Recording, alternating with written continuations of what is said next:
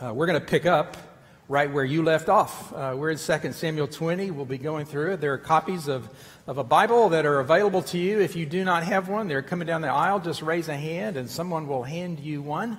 But we're in 2 Samuel 20, chapter 20, the whole chapter today, 26 verses, and we will look selectively at those 26 as we go, but I want to invite you into this story and this series that has been appropriately titled The Story of Unlikely Redemption.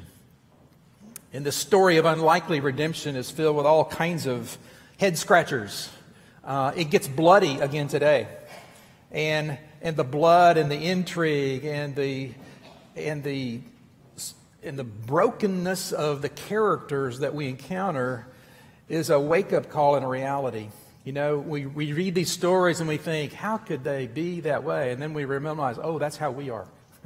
It may not be with blades, it may be with bombs in certain parts of the world, but it may be with words.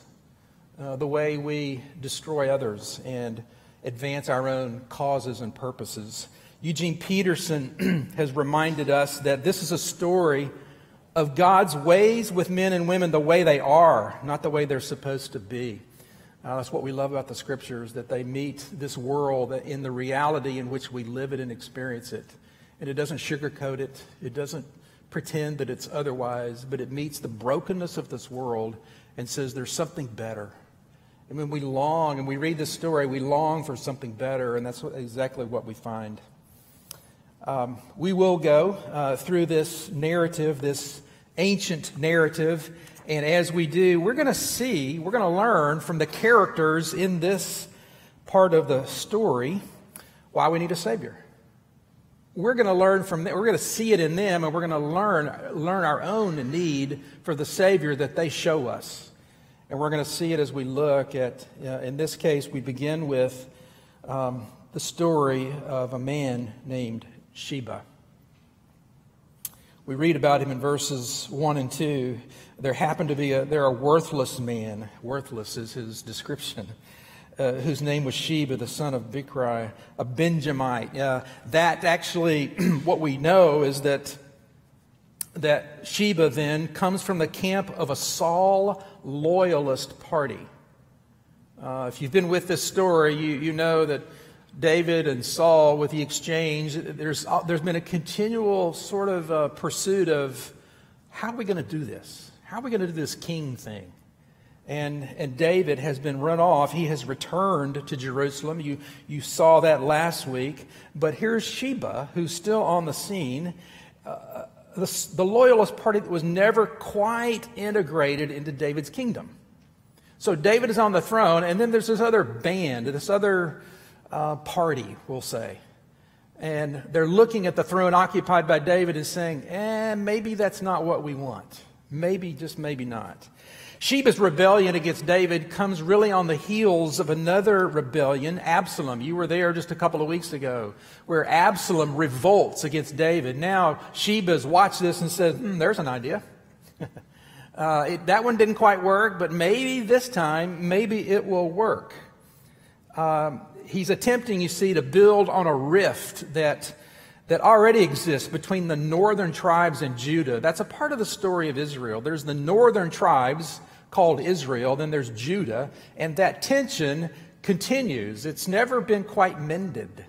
And so the rift is there. And so when Sheba sees an opportunity to seize the day, he says, maybe I could align myself with some from the north and come to Jerusalem and take the throne. That's what he's doing when we read in verse 2 that he, the end of verse 1, and he blew the trumpet. And then he said, we have no portion in David, and we have no inheritance in the sons of Jesse. Every man to his tents, O Israel. He's calling Israel to follow him at the sound of the trumpet. That's where the revolt begins. So all the men of Israel, verse 2, we read, withdrew from David and followed Sheba, and the men of Judah followed their king steadfastly from the Jordan to Jerusalem. So the rift is there, and the parties are lining up on two different sides of this pursuit of the kingdom. in the installation of a king that they want to love and serve. That's how this revolt begins. We look at that and we say, well, Sheba, what are you thinking? And then we realize that there really are only two kinds of people in the world. That's what C.S. Lewis suggests when he says, I willingly believe that the damned are, in one sense, rebels to the end. They enjoy forever the horrible freedom they have demanded. Only two kinds of people in the end, those who say to God, thy will be done, and those to whom God says in the end, thy will be done. This rebel that we see in Sheba makes us scratch our head until we realize, wait, I know him.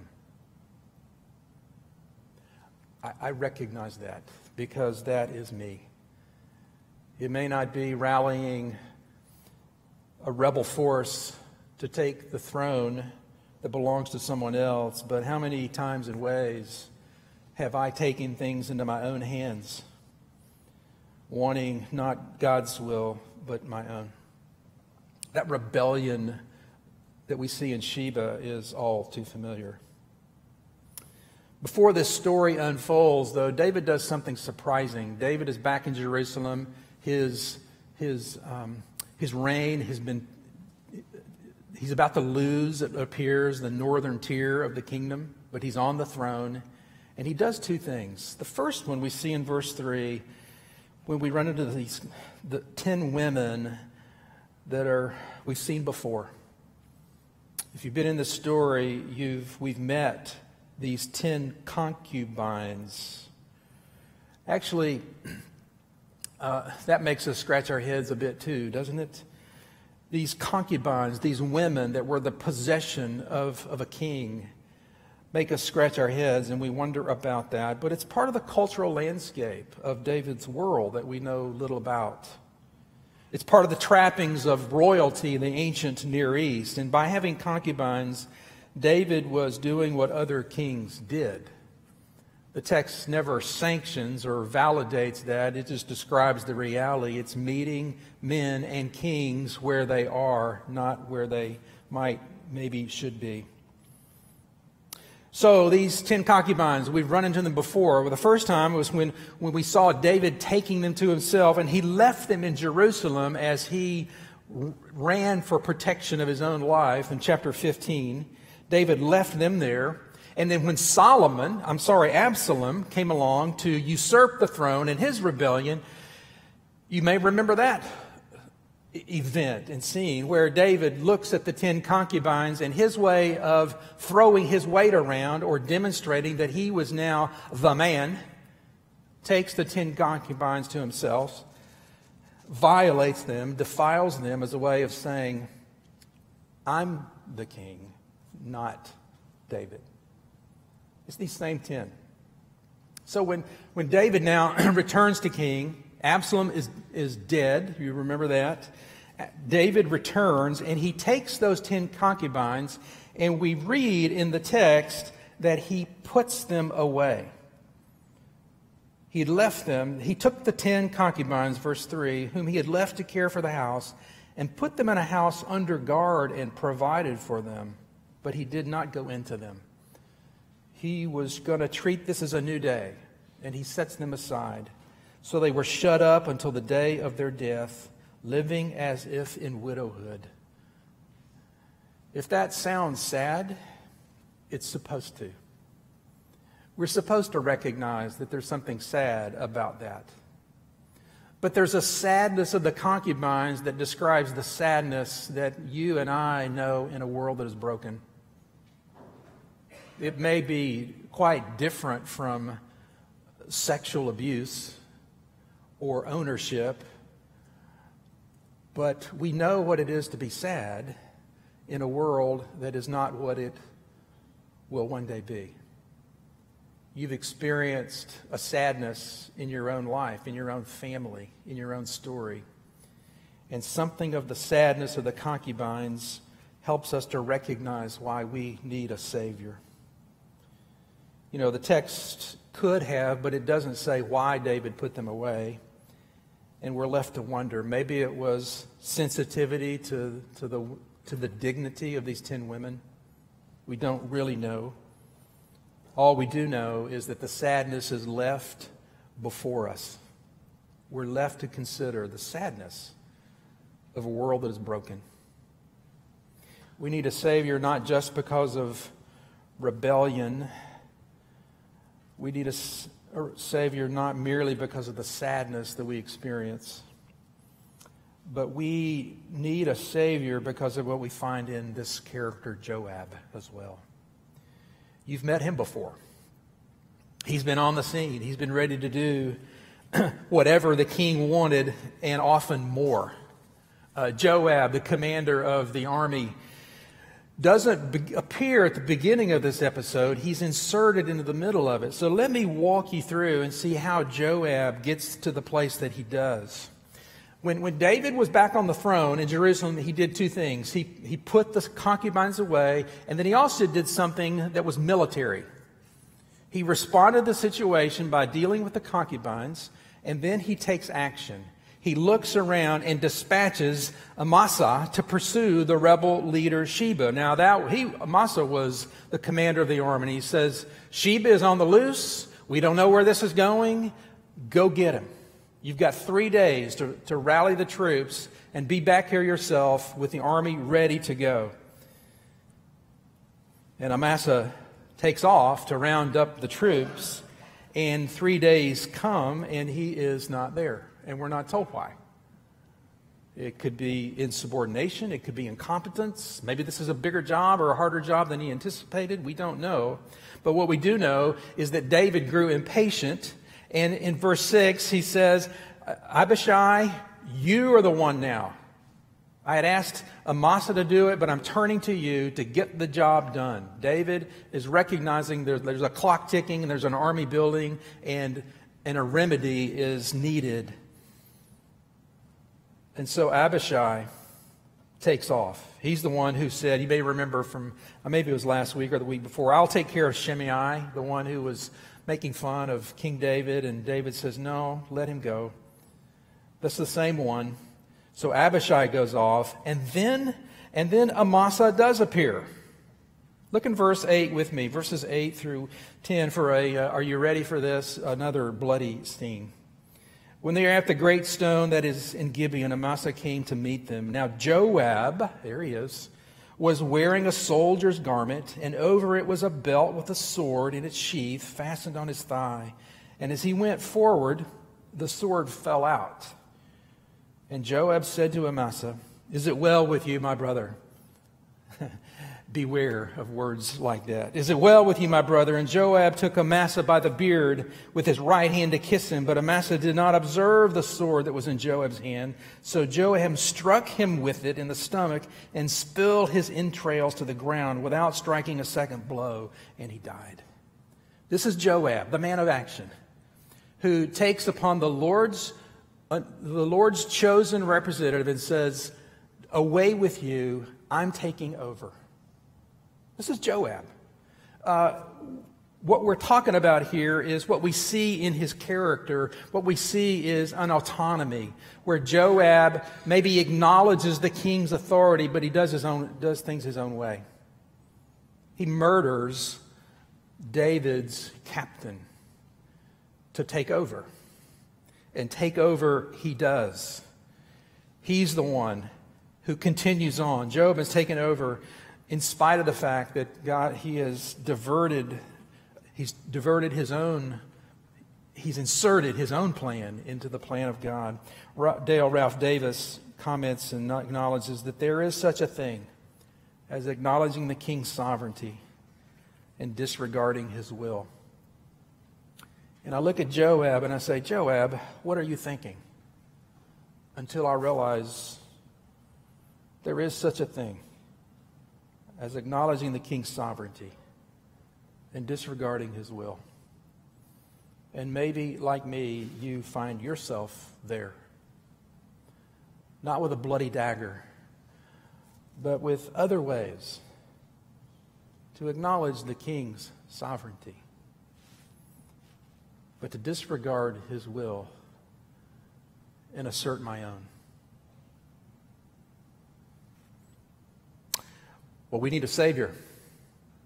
We need a Savior because, like Sheba, we know what it is to rebel. Like the concubines, we know what it is to be saddened. And like Joab, we know what it is like to take matters into our own hands.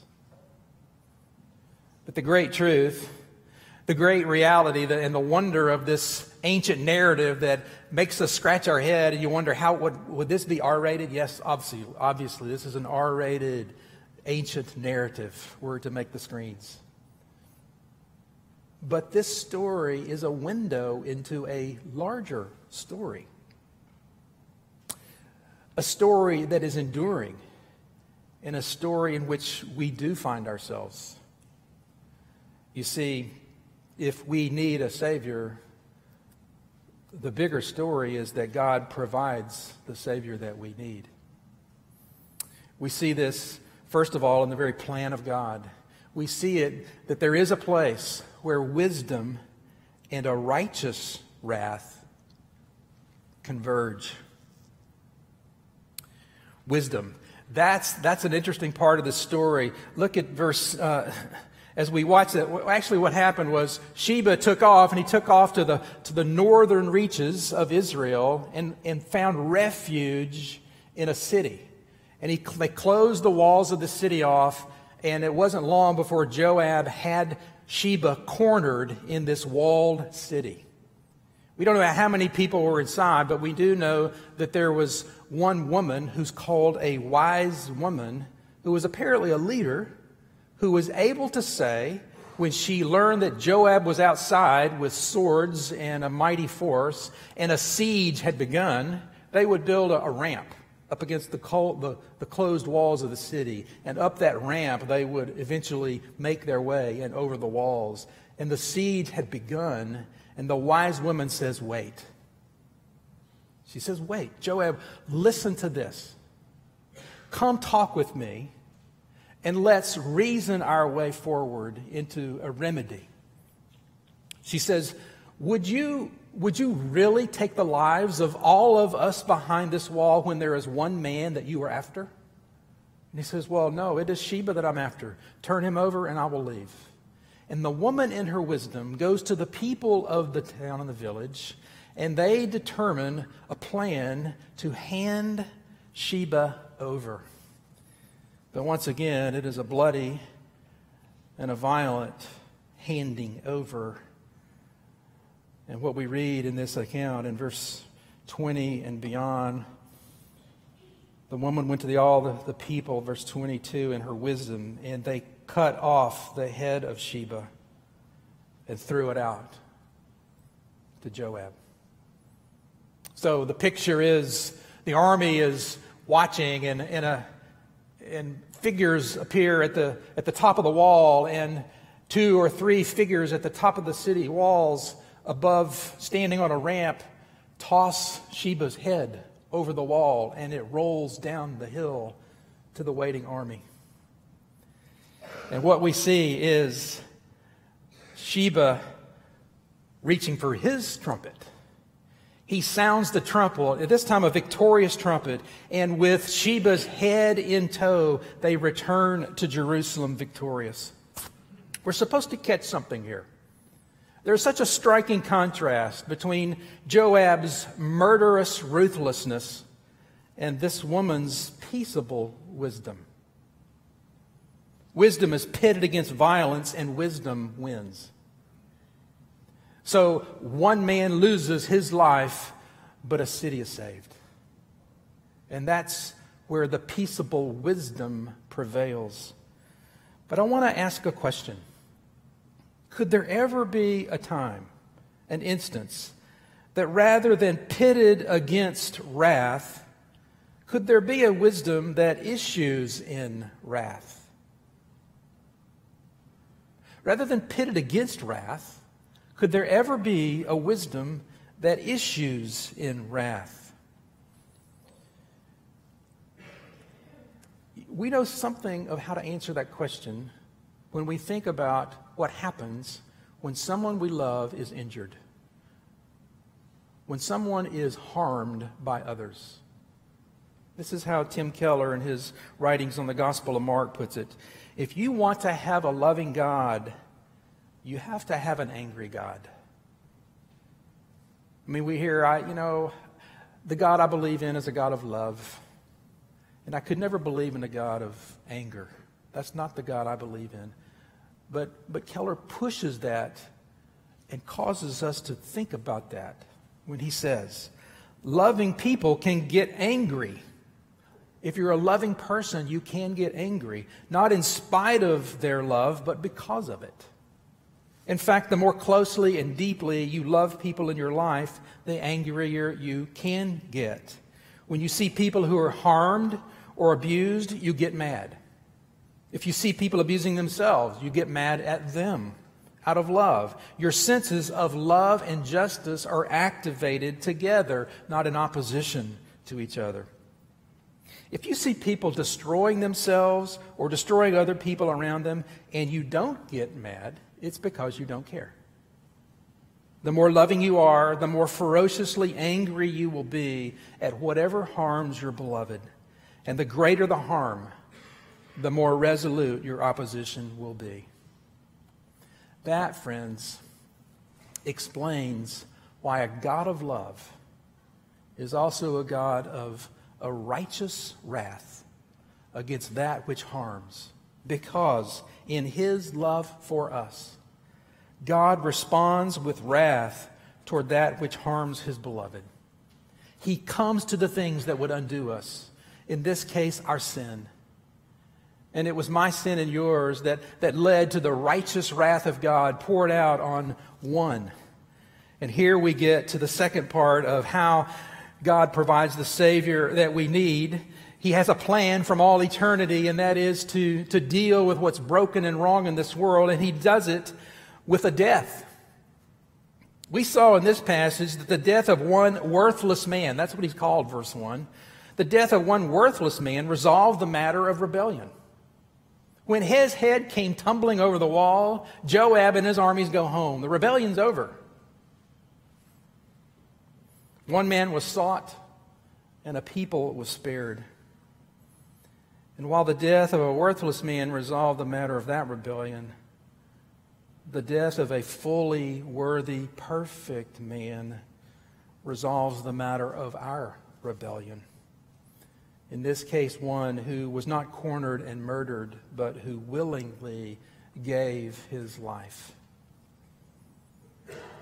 The Apostle Paul tells us that while we were still weak, at the right time, Christ died for the ungodly, the rebels, the autonomous, the saddened ones in our midst. He died for those things that make us sad. He died for our rebellion. He died for our autonomy. While we were still sinners, Christ died for us. The Apostle Peter puts it like this: Christ also suffered once for sins, the righteous for the unrighteous, that He might bring us to God, being put to death in the flesh, but made alive in the Spirit. Christ died a death and put to death the rebellion, the sadness, and the end of all things. Christopher Wright captures it and summarizes it in his book, To the Cross, where he says, the death of Christ in utter weakness would turn out to be the demonstration of the saving power of God that will ultimately destroy all powers of evil and violence. What a paradox. But it lies at the heart of the gospel. At the heart of the gospel is a paradox. That the death of Christ would be the end of death. That it would end all of the things that are broken in this world. And as we learn from a head tossed down a hill into the waiting hands of an army, Christ gave His life willingly to rescue and redeem. He's the Redeemer, the Savior that we need.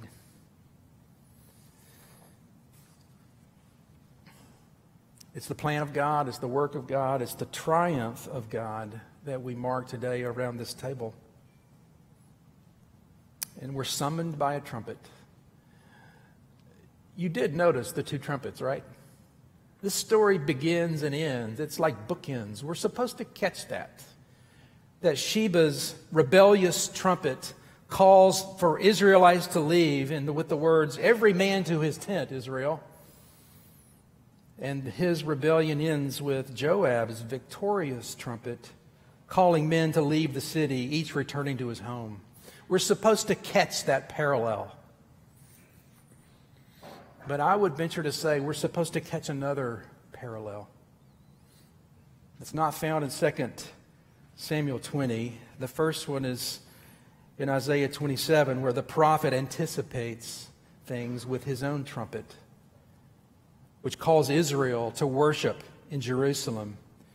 Isaiah 27:13 reads, "And in that day," meaning the final day, "a great trumpet will be blown, and those who were lost in the land of Assyria and those who were driven out to the land of Egypt will come and worship the Lord on the holy mountain at Jerusalem." The prophet anticipates that, but what he anticipates is the angel's final trumpet. In Revelation, we read these words that call the church into the presence of the living God. "Then the seventh angel blew his trumpet, and there were loud voices in heaven saying, 'The kingdom of the world has become the kingdom of our Lord and of his Christ, and he shall reign forever and ever.' And later in Revelation, on his robe and on his thigh, he has a name written, King of Kings and Lord of Lords." Sheba pretended to the throne. David prefigured the owner of the throne. And Jesus fulfills that. And until then, the kingdom of God grows quietly in our midst. This passage, this strange passage, ends with some strange words. Look at the last few verses of chapter 20. And I'll read these, beginning with verse 23. "Now Joab was in," this is after it's all said and done. The trumpets have been blown, Joab has returned, and these words read like the credits at the end of a film. I mean, that's how they read. "Now Joab was in command of all the army of Israel, and Benaiah, the son of Jehoiada, was in command of the Cherethites and the Pelethites, and Adoram was in charge of the forced labor, and Jehoshaphat, the son of Ahilud, was the recorder, and Sheva was secretary, and Zadok and Abiathar were priests, and Ira the Jarite was also David's priest." Those words quietly whisper, when it's all said and done, that the kingdom of David is still intact. And while those words quietly whisper, an empty tomb and a resurrected Christ shout that the kingdom of David, fulfilled in Christ, has been fulfilled.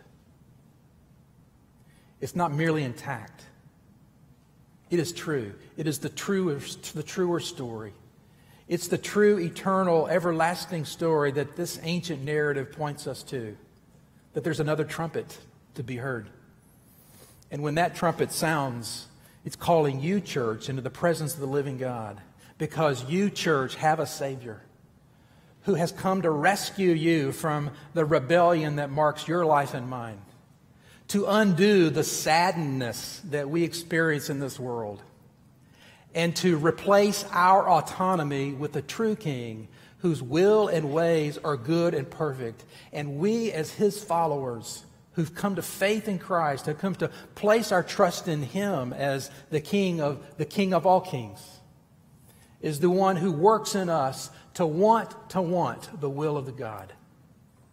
To desire things that don't come from within us, but come when he comes inside of us. Taking our self-will and replacing it with his will. And taking our attempts to redeem ourselves and make something of our lives to say, no, I can't do that. I've tried and it doesn't work. But he can. So I'm looking to him. We look to him, church, as the one, the true Redeemer, the true Savior, who comes to undo our rebellion, to replace our sadness with joy, and to work into us, to work into will, as the Apostle Paul says, for his good pleasure. That is the one to whom we belong. close with these words. This is Eugene Peterson reflecting on this story. This narrative trains us in perceiving and responding to God as God is, not as we would wish or fear is the case, unforced, attentive to details, ever present, but mostly hidden, sure, and sovereign. That's the King to whom we belong. The kingdom grows quietly in our midst. It's real, it's true, mostly hidden, but it is sure and it is sovereign. And it is your story, church. It's the story that we mark and we celebrate when we come to this table. That we are His. And strength for today and bright hope for tomorrow isn't something that we work up. Because that doesn't work. The strength for today and the bright hope for tomorrow comes from the one who has come to us and who has done for us what we could never do, but what we were made for. Life with the true King, Jesus Christ, our Lord. Pray with me. Father, we do pray that you would take these words spoken in your presence and aimed at your glory, landing in our sluggish hearts, that you would take your word, plant it in us, that it would bear fruit, that you would give us the eyes to see what we will not see until you open our eyes, and a heart formed by your love to serve your purposes in this world. Through Christ our Lord, the true King, our great high priest, we pray. Amen.